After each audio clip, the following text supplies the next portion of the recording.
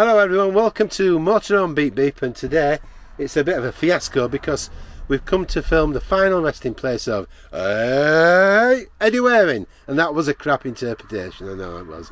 I can't do Hulkington Rovers and all that stuff like Mikey Howard used to do, but he was famous, wasn't he, for his northern accent. But we wanted to fly the drone, me and Richard, but unfortunately we're so close to Leeds and Bradford. It's not going to have it. It just won't let us do it. But anyway, let's get off and find our Eddie Waring. So we're going to head over now and find our Eddie, as he was affectionately known, Uncle Eddie. That's because of his northern accent. A lot of people did say that he was exaggerated and it was like a stereotype. And later on in his career, he actually got a petition up against him. And the BBC wanted to sack poor Eddie. They said he was not a good example to the association, but luckily all that went by the by, and he stayed. The BBC kept him on. So we're going in now. Let's find Eddie Waring.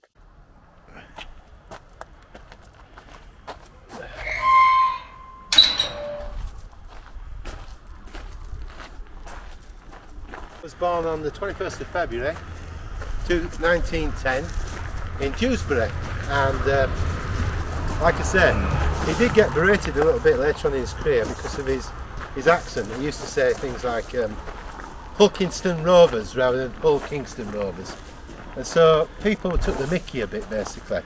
But of course, what I mainly remember him from, I think a lot of people do, is It's a Knockout with Eddie Waring. Yeah, so he's mostly known for It's a Knockout, which was at Stuart Hall and Eddie Waring. So we're going to go that way now. It's not a big place if you have a pan round. Cameraman, we're going to start zigzagging across there and then we'll find Eddie. He's got to be here somewhere. We haven't actually seen a picture of the grave, so you know, sometimes that makes it easier, but luckily it's a very small area. So we're off now. And this is Richard, the cameraman, who's behind me, the talented man, and he can do impersonations of Eddie Waring. Are you right, Eddie?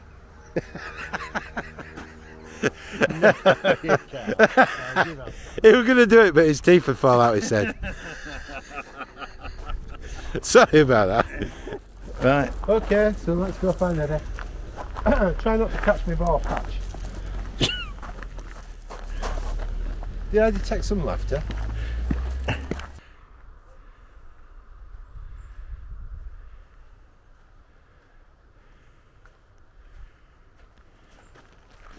Waring was never a noted rugby league player. He was more proficient at association football and had trials with Nottingham Forest and Barnsley. He began work as a typewriter salesman in his hometown of Dewsbury, but gave that up for a career by joining the local newspaper to report on rugby league matches. During the Second World War, Waring managed Dewsbury RLFC as he was exempt from the armed services with an ear condition. Recruiting men from the nearby military camp, he led the club to the second Challenge Cup victory in 1943. Waring travelled on HMS Indomitable with the Great British International Rugby team on the first post-war tour of Australia. Returning home via United States, he met Bob Hope, who alerted him to the success of television and sport. This is believed to have convinced him that television would be crucial for rugby league's long-term success. In the UK, he pushed his case harder with the BBC, having written to them as far back as 1931. After several rejections, he was given a chance to broadcast when the BBC began to cover the sport. Waring's commentary polarised over the next few decades. For some viewers, he would be Uncle Eddie, the warm, friendly voice of the North, but others believed his voice was simply a reinforced stereotype. During the 1960s, his eccentric mode of speech, Hull Kingston Rovers, was pronounced Hulkington Rovers, and his northern accent began to be widely impersonated, largely by Mikey Howard.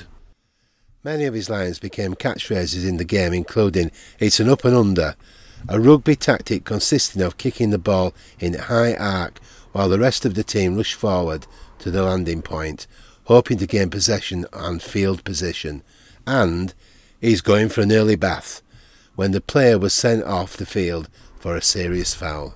Waring branched out appearing first as a referee on the television series It's the Knockout, and as the UK representative of the international umpiring team for the European version of the show Jeux Sans Frontieres. He also appeared in TV programmes like Morecambe Wise and The Goodies. The split in opinion regarding his contribution to the game plus illness led to a decline in Waring's popularity. A petition was organised by some of the hardcore supporters asking the BBC to remove him from commentary, as he was perceived to betray a poor image of the game and its northern roots. The BBC stuck with him as their main commentator, although in the late 1970s they also brought in the former great halfback Alex Murphy to work alongside him. Waring's overall health declined very quickly after his retirement from the commentary box. He was diagnosed with dementia and died at the High Royd Hospital in Marsden, West Yorkshire in 1986. I'm sure he used to say, "It's an up and over." Did he not? No? No, I don't think so. I've been deflated there, he didn't say these things. But he used to go, aye. Then he'd go, whatever, what was it? Warrington Rovers? Yeah. Yeah? I think so. It's not like that. Anyway, so we're here now, we're going to have a look at the grave. And we're going to be slightly more formal, because Eddie, we do respect you, my friend. You're a very famous commentator. He was in the world of rugby, not the biggest player, but very good in the commentary stakes. In memory of Edward Marsden Waring, MBE, Eddie. 21st of 2nd, 1910 to the 28th of the 10th, 1986. Best beloved husband of Mary and loving father of Tony and Mary Waring. 19th of the 5th, 1919 to the 8th of the 12th, 1989. Devoted wife of Eddie and much loved mother of Tony. Rest peacefully. So there we are. I didn't realise it was that far back in time. I mean, I remember him from It's a Knockout mostly. Not being a sporting buff, but he was good. He was good with Stuart Hall. They made a good team. Stuart Hall used to giggle and laugh at him, along with all the participants. But yeah, very good. So we've got there. We didn't have to search much, and we didn't have to use our cameraman Richard over there today. But he did a very good job on the camera, and his red dot is working fine. I can see it now. Okay folks, anyway, thank you for watching, and I hope all the Eddie Waring fans and rugby fans enjoyed this. It's very close to Leeds and Bradford Airport. It's just over there.